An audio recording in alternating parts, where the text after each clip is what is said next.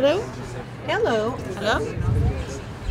It's evening in Fort Myers, Florida. We're not selling anything, just doing an opinion poll on some interesting subjects in the news. And the poll taking has begun. Do you feel that way strongly or somewhat? Do you usually think of yourself as a Democrat, a Republican, an independent, or what? This is the rhythm of the night, from dinner time until midnight at the research firm Apt Associates. This poll is being done for the Washington Post and ABC News, gathering opinions on politics as midterm elections loom.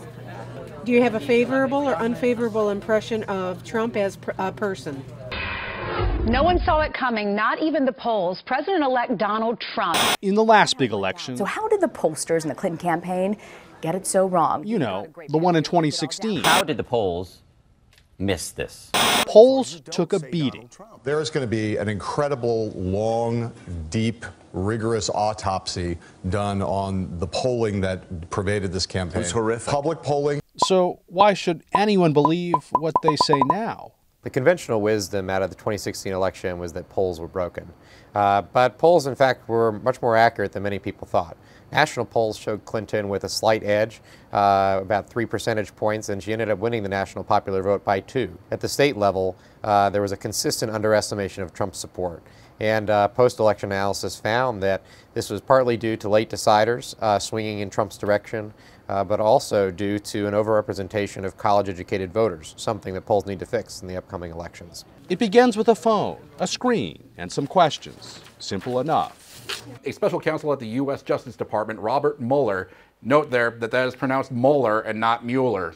But when something's called a scientific poll, nothing is so simple. Let's tear it up tonight, guys. Let's start with the phone numbers, all random, chosen by a computer. From mobile phones to the old-fashioned landline, everybody with a phone number has an equal chance of getting called. You likely have to call more than 20,000 numbers to end up with a poll of 1,000 real-life people. A big chunk of those calls just don't work out. They're not in service, they're business lines, or belong to a fax machine. Remember those? Polls can focus on different populations, which may impact results. Most polls seek out adults 18 and up. Others only interview registered voters, a group that is more politically engaged and leans slightly more Republican. The trickiest polls are those of likely voters, because you have to identify people likely to vote in a particular election. But it's impossible to survey everyone in the country, so here comes the math. Once the calls are done, pollsters do calculations, ensuring the survey reflects the entire population. We're talking age, education, race, regions of the country. This is where it gets heavy. All those factors are given statistical weight. The relatively small, random sample ends up speaking for entire groups. Here's how weighting works. Take age. Those responding to the poll are split into age groups that are then compared to census data on the entire population. If younger people make up a smaller portion of the poll, but there's more of them in real life, they're weighted up to match their appropriate share. If a polling sample overrepresents an age group, surveying more of one group than is in the larger population, they're weighted down. In the end, it all matches. The larger the survey sample and the more random, the better the chance the poll reflects the population as a whole. But because polls don't interview the entire population, they can't precisely say what the opinions of Americans are. But they can get close. No matter the size of the population, a random sample of 1,000 adults should come within plus or minus roughly 3 percentage points of the country overall. You may have heard about this. It's called the margin of error, and it's powerful because it shows the power of random sampling.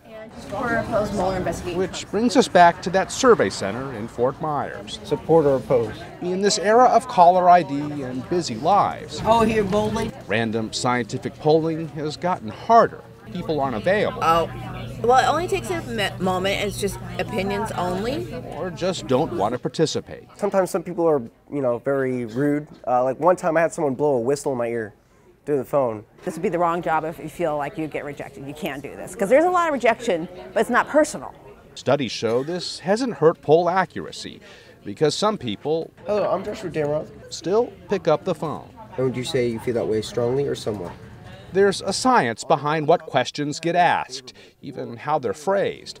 A question worded in a biased way can test a survey's accuracy. Okay, thank you. Questions must be clear and simple so that Americans from all backgrounds can understand them in the same way. It's a bad idea to add unnecessary information or arguments that could sway people one way or the other. How about Donald Trump? Is supporting a candidate who shares your opinion on Donald Trump important to you in the congressional election this fall? We try generally not be conversational. We want the questions read with consistency. How about you? Did you vote in the congressional election?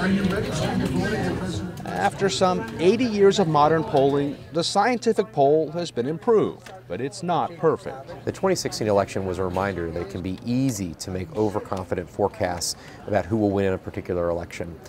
Polls do have error, but they can provide a pretty good estimate of what the country thinks. Do you approve or disapprove of the way Donald Trump is handling his job as president? How are you, sir? Would you support or oppose a nationwide ban? Those are all the questions I have for you today. Thank you so much for your participation, and have a great rest of your evening.